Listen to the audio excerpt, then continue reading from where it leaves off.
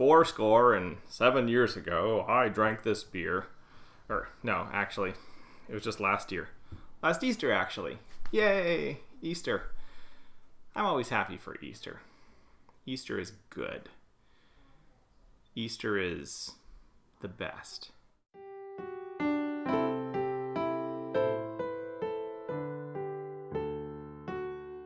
So, last Easter, I drank the 2020 release of Alesong's Citra Touch of Brett. Not Brett Touch of Citra, in case I'm writing that or saying that anywhere else.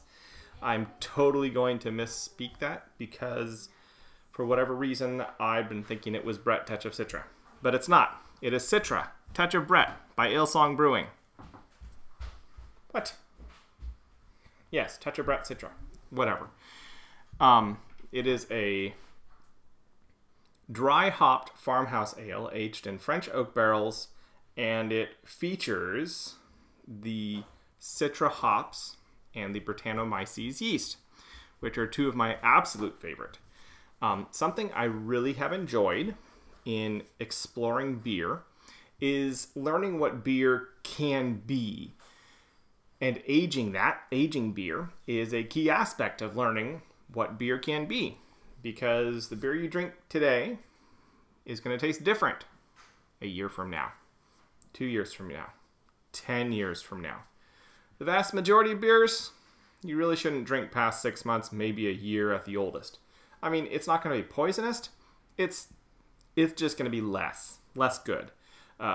This is because hops, one of the primary flavor elements in beers, is a flower, and it fades, and the flavor and scent and smell, olfactory essences you get from the hops, they degrade quickly.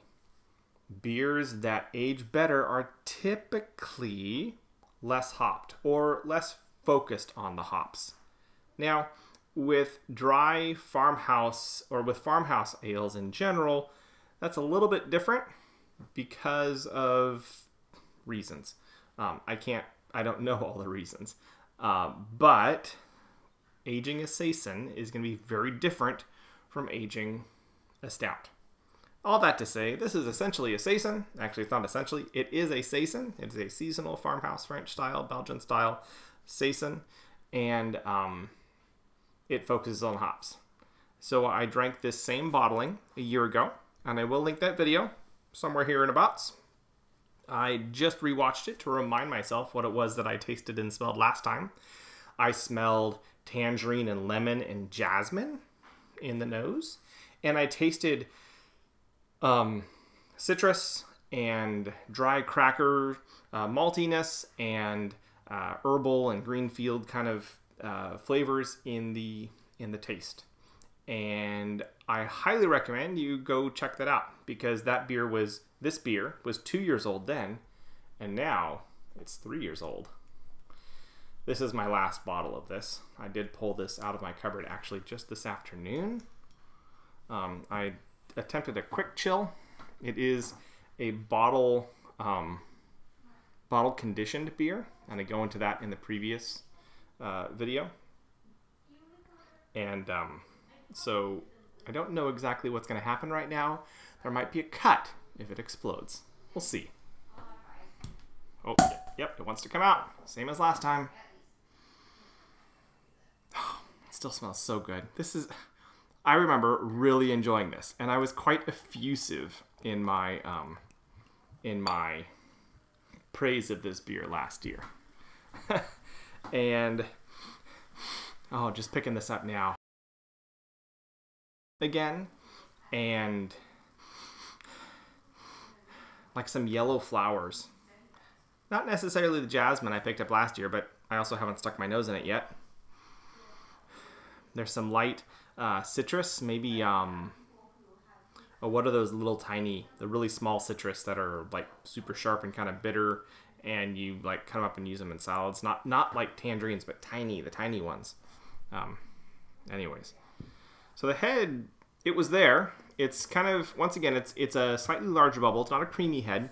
It is more like a champagne head almost. It's pretty even colored, or evenly bubbled. It is crystal clear, so this has been filtered. And once again, it has that deep, like rich gold color.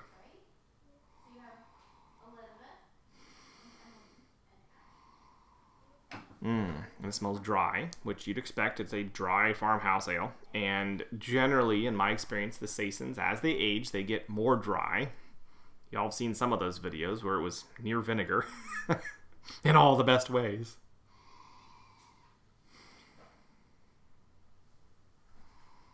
Yeah, so once again, okay, so definitely tangerine. There's a hint of a really juicy sweet peach back there. Not just a dry like a white peach, but actually like a yellow, almost nectarine kind of sweetness to it. But that's kind of faint towards the back end. And yeah, there's just a faint herbal floral note that's really, really quite fetching. It smells good. It smells inviting. So I'm going to accept the invitation and dive in.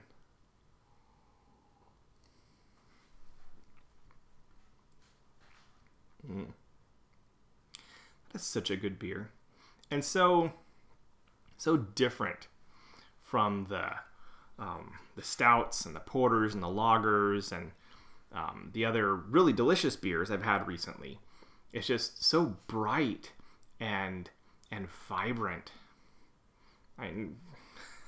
It's what the beer is. It's a very different thing from the porters and the stouts and the lagers and the others that I've been drinking lately.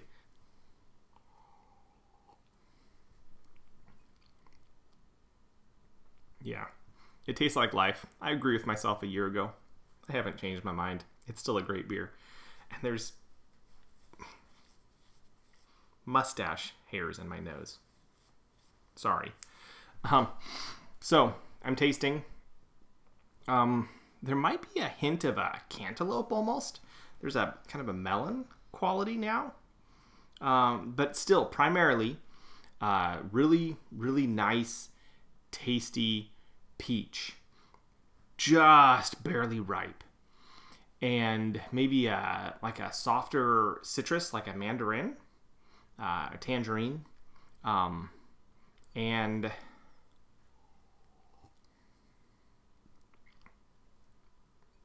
that's like right up at the front, really juicy. And then you get, and I think it's a little bit faded now, the middle notes. The maltiness and the herbal character are kind of together. They're like the same strand now. They aren't quite as distinct as they were last year. You know how with peaches, especially ones that are just coming ripe, there's the part that's like super juicy sweet peach, and then there's the part that's less sweet and has a more of a it's not a woody texture, but almost a woody flavor. It's usually where the fruit is firmer, a little bit just underripe. There's that, which kind of lends credence to or authenticity to the peach, the ripe peach, the rest of the way. This is almost like biting through a just ripe peach, because you have those like juicy parts that were maybe facing the sun, and then you have the parts that are just under on the other side that weren't facing the sun, that were shaded. And so that's really, really, really cool. I like that.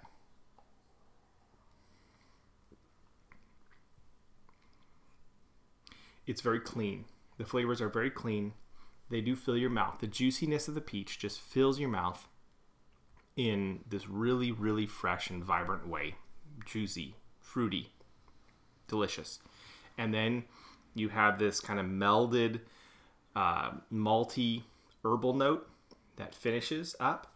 I think that the Citra hops.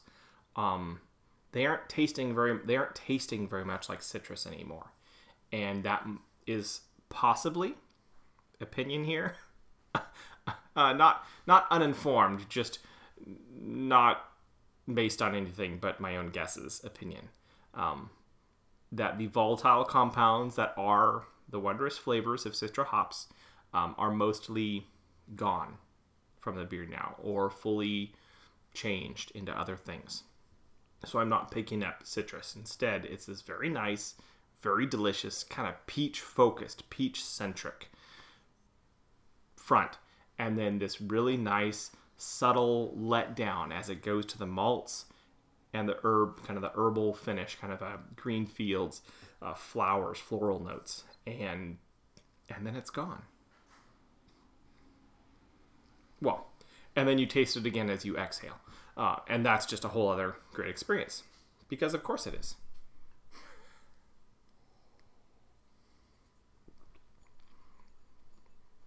It's a good beer. It was a good beer. It still is a good beer.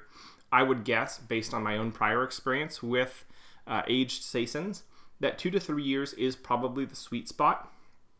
At that point, it's going to be diving a bit more into the super tart, almost acidic vinegar kind of notes that that have their own joys and points to enjoy about them, but are less appealing. Even the beers that have gone that far, you can still drink them, but you'd probably prefer them a year or two earlier. So I'm going to guess that that the Touch of Brett Citra by Alesong is best at 2 to 3 years, which means you would have had to have bought it already. So if you can't find it, I'm sorry. You'll have to enjoy it vicariously through me. And I have 2 videos to do it with now, so get on there. Anyways, this is Matthew enjoying Alesong Brewing's Touch of Brett Citra, a dry French-style saison. Let's try that again. This is Matthew. I've been enjoying Alesong Brewing's Touch of Brett Citra, a dry French-style saison that I just got all over my hands, and I will definitely enjoy the rest of this bottle today. And I will catch y'all on the flip side.